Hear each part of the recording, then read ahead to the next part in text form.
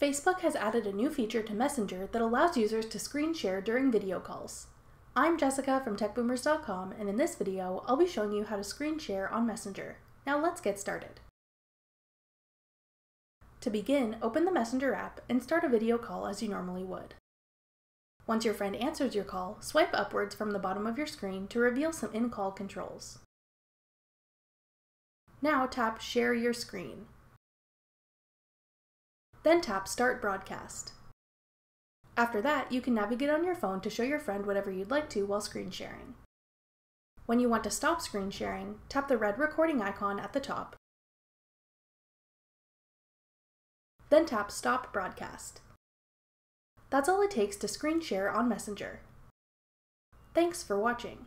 If you found this video helpful, we'd love it if you'd hit the thumbs up button below and subscribe to our channel.